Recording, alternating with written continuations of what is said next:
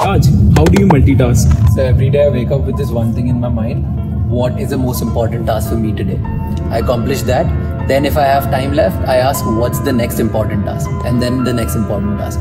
Now the question is, if you are doing only one task, who's taking care of the other task, right? So you don't go do everything at once.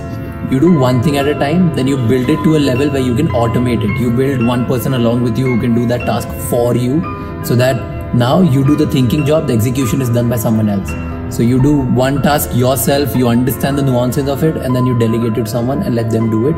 Then you do the same thing with second task, then third task, then fourth task. So this is how you build your team. The questions you're asking right now, I used to do that for myself. Now you are doing it, right? So I've delegated one piece of my life. So this is how you delegate, you get the people, and then they do it for you.